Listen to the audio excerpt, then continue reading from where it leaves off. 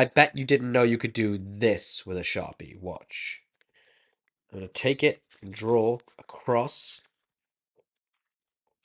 on this dollar bill, just like this. Watch what happens if I add some heat to the cross. You can do all this and so much more with this Super Sharpie.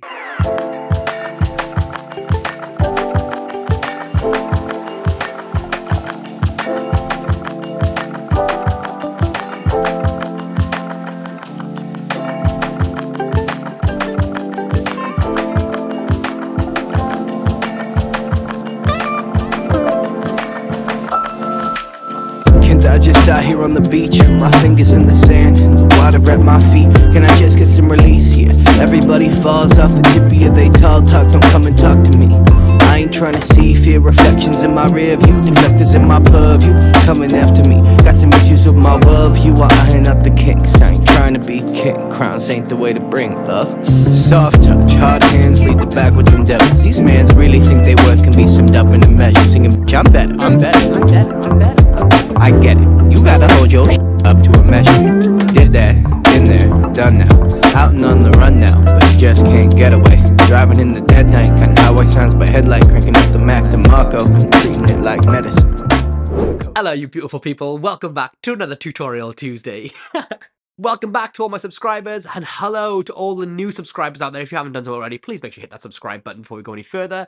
In today's video, I'm going to teach you how to make this Super Sharpie, which is a weapon that you can carry on you at all times that allows you to do ultra visual magic with total ease. Now, word of warning, it's going to get messy. So do this in a clean, safe environment, unlike me, who has now ruined the sofa. But it's very easy to do. It's going to take you 5 minutes, and once you're set up, you can make a million of these on the go. If you would like to win my very own personal Super Sharpie, then all you need to do is make sure you subscribe to the channel and share this video link on social media. Tag me in the post so that I can see that you've shared it, otherwise I won't know who you are, and I will choose a winner. I will choose a winner at random in next Tutorial Tuesday. So now let me teach you how to make your Super Sharpie, and also I'll teach you how to use it in some cool ways.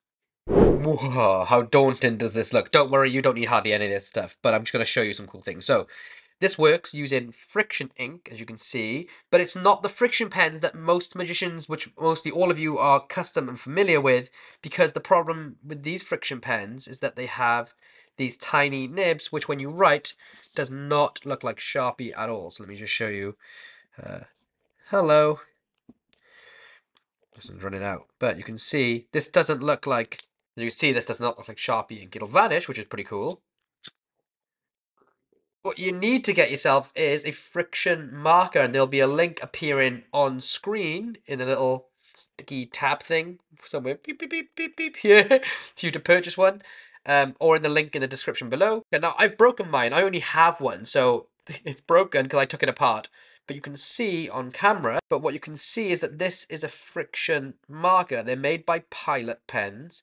And this is a marker pen made from friction, which is super deceptive, and not many people know about these. So what I've done is taken it apart. Now I broke this one, and I've actually only got one, and I made my Super Sharpie. And you can see my Super Sharpie, for all intents and purposes, it looks like a Sharpie. It writes kind of like a Sharpie, and it looks pretty good. Now this is the nib from the marker pen. For me, when I'm using it, no one's going to tell the difference because they're not focusing on the nib of the pen. But I'm confident to give this to a spectator too because it really doesn't look that different. It's just a little tiny bit smaller than normal. So that's how my Super Sharpie looks. Let me show you how to make it. So you're going to do the same thing twice. Essentially, I broke my friction marker, but you're going to do the same thing with a Sharpie pen as well. Now, you don't need to use pliers. I'm doing it to not get ink on my white t-shirt, but you can just use your hands and just sort of jimmy this open, and I'll sort of show you what you can do. You can literally take a Sharpie, and if you, with a lid on it, you can pop it open like that. And then what you're going to do is strip out the ink. You're going to take out this bit, and what you can use the pliers for is to grip hold of the nib itself and pull it out, okay? So then you'll take all of the internals, basically, of the Sharpie out into separate pieces, including the ink cartridge, and then you're going to do the same thing with the friction marker, and you're going to take it all apart basically, and place it into the Sharpie. What you'll see is that with the friction marker, and mine's just flicked away, in the nib of the friction marker there'll be a little white piece of plastic, and what you need to do is use the pliers is to take that piece of plastic off the nib and then just feed it into the cartridge itself and place it all back together. But it's really simple. As you've seen then, you can just pop it open, take it all apart, and then just put the ink and the nib from the marker into the Super Sharpie, and you're good to go. Now that you have your Super Sharpie, I'm going to show you how cool it looks. So this is how it writes on paper. It looks pretty good, right? It's not as thick as a normal Sharpie, but that's okay because it's only going to be in existence for a moment. You can see comparatively how a sort of Sharpie writes, but because it's only in view for a short while before it vanishes, then no one notices the difference. And just to show you with a lighter, what I tend to do is light the flame. Now, the further away from the flame you hold it, the less burn marks you'll get on your paper. Okay, so I'm going to do this up close because there's a camera here. But what you need to do is be careful, watch your fingers, don't hold your fingers under the flame when you light it, like this. It just visually vanishes. That's simple. Now, there's certain surfaces work better than others. For example, playing cards work well if you're going to just draw a simple cross on them, or a simple mark. So, if you draw a small mark, it looks good. If I, however, draw, because of the type of ink, if I draw like my signature, it doesn't come out as well. So it's like these short, sharp bursts of ink are what tend to work best. You'll also notice that I can actually rub this ink off with my finger because it doesn't stick like Sharpie. It's not permanent. It's one of the features of this friction ink. And again, same thing to make it vanish. You take a flame and you just apply heat quickly under the areas of the ink that you want to vanish, and it'll be gone.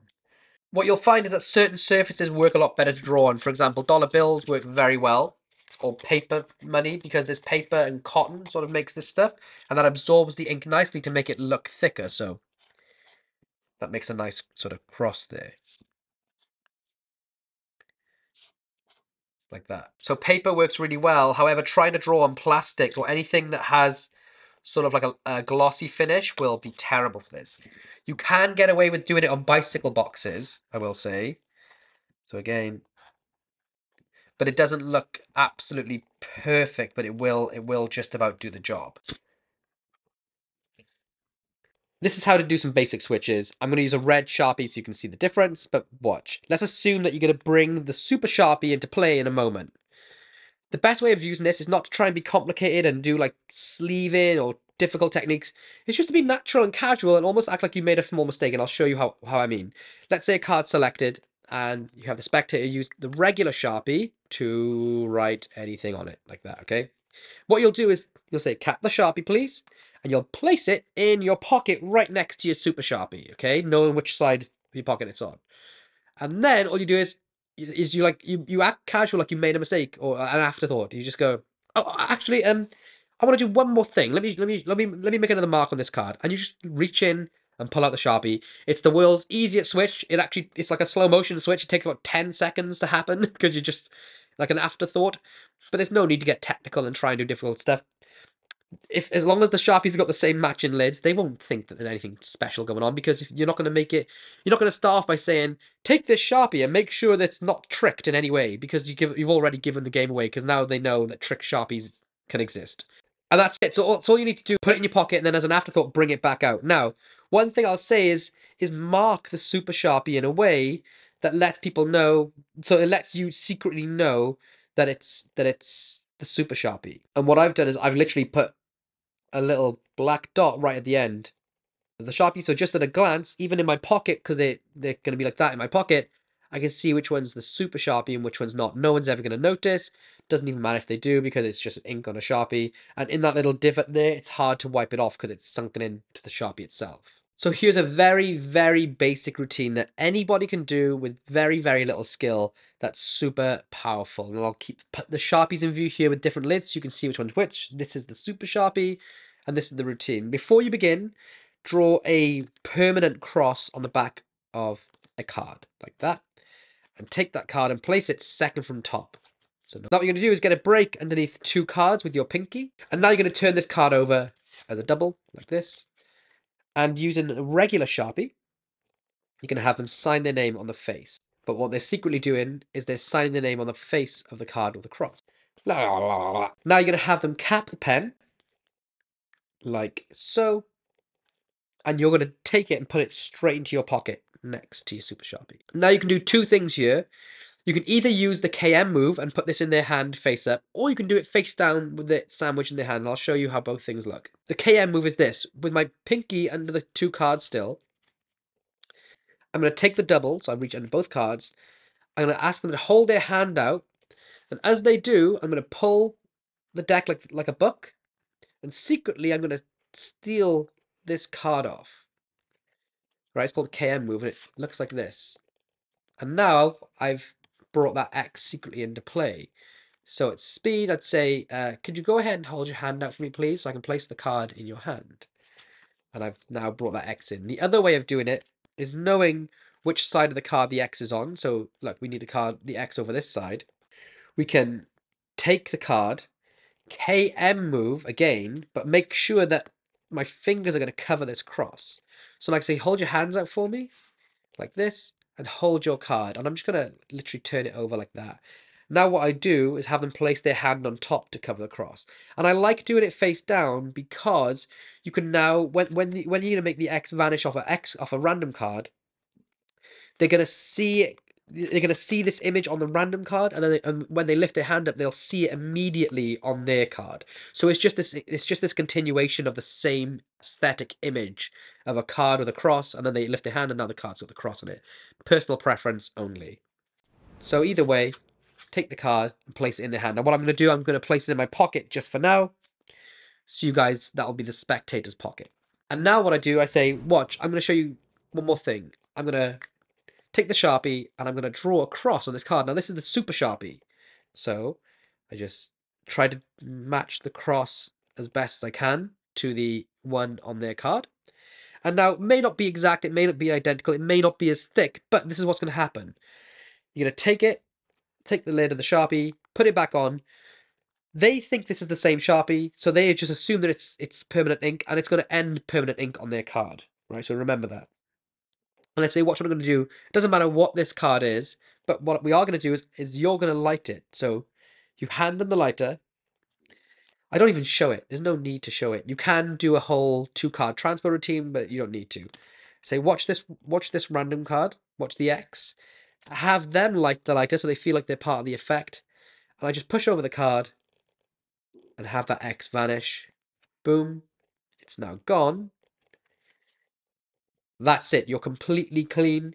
Now you say, look, the X has vanished, but it doesn't jump from here. Open up your hands. And they're going to do this. They're going to do this. And you're going to see the moment they see that X on their card. That's just transposed. And you have a freaking miracle. Super easy to perform, super visual, and super duper duper duper practical. Now, other things you can do, like as in the trailer, you can have a cross in the middle of the card. Place that card on the bottom. Do like a Hindu force where they look at this card and then sign it on the face and lose it into the deck. Place that into the box. Now all you need to do is draw a cross on the box, light it so they see it visually vanishes, and you say that cross is going to sink through and find your card in the deck, just like this. And then you go through and find the card that has the cross on it. As we know, it works really well on bills and other things like that. So you can put crosses on bills. You can borrow a bill with a pre-marked cross on it or place it behind a certain area. So it's like behind here. Draw the cross at the front, have them draw it, vanish it, and then drag it back. There's a million different things. You can just get super creative with this. Now, be careful, but this is a fun one that you can do. You can take the Super Sharpie and draw, for example, cross on the box, just like this. And now, being as careful as you can, take a piece of flash paper and place it over the ink. Now again, be super careful. But when you light that flash paper, it'll cause the ink to vanish too. Pen is mightier than the sword. And what I mean by that is this. Most magicians, not all, but most magicians know what friction ink is. Some don't. Hardly any laymen know what friction ink is. And the ones that do know that you can just erase it with the top of the pen. They don't really know how it works. Not hardly any know that if you use fire, it visually vanishes and you can do all sorts of cool stuff with it. Now, hardly any magicians know that you can get friction markers. They all think you can get the friction rollerball pens, but not markers. So, you think about this demographic that's shrinking. Not many laymen know about friction, and when they do, they know about the friction pens with ink, and they know they can erase it. Not even many magicians know you can get friction markers. So now when you hide it in a Sharpie, which everyone just thinks is a normal Sharpie, you really are going to roundhouse kick them to the head with this thing. Now, I will say, I'm using this for camera, but use it sparingly and use it in the right settings. People may think that it's magic ink, magic vanishing ink, because that's sort of like an idiom that's out there. It's a thing that exists. It's a turn of phrase that is just out there in the ether. So use it sparingly, use it at the right times, but use it with convincer. So, if you're going to make something vanish, make it reappear. So, for example, when you make an X vanish off a card or off a bill, have it reappear somewhere to give it that feeling that it's transferred. Now, when they try to light their X that's ended up on something else, they'll see that it's not vanishing ink, but they won't connect the dots because we got to use magic. We are magicians. We're going to be convincing them that that's the same X that's transferred over. So when you use this, remember to use it in ways that convince the audience that you're not using vanishing ink. But that's it. Thank you all so much for tuning in. Come back on Thursday for another episode of Fooler. I've been Lloyd Barnes. Peace.